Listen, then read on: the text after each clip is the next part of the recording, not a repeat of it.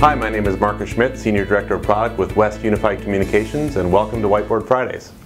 So what if you want to set up a simple video conferencing system? Your organization is dispersed in a variety of different locations. You want to start having people meet face-to-face even though they're not in the same facility.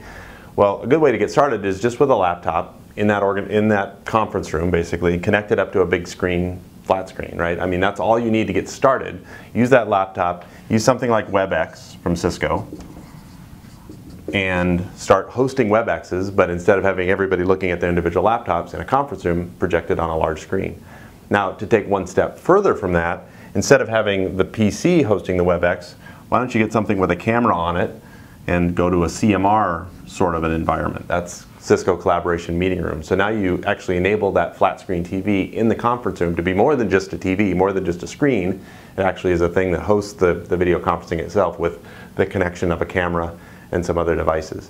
Now, you can do that with any kind of flat screen you can buy, but Cisco also has products that are even higher end that include the flat screen and the cameras. And if you want to get even more sophisticated, they have cameras that are speaker track cameras that can actually zoom in on whoever's speaking in the room. But the cool thing is, whether you start with WebEx and go to CMR, you can still use those WebEx participants, right? So people that are remote don't have to have big sophisticated room systems. They can still have that laptop with that camera and still be participating with someone who may be sitting in a conference room that's enabled by CMR. So the best way to get started, just get people to turn on those webcams on those laptops and on their desktops, and then over time maybe graduate up into a more sophisticated room system.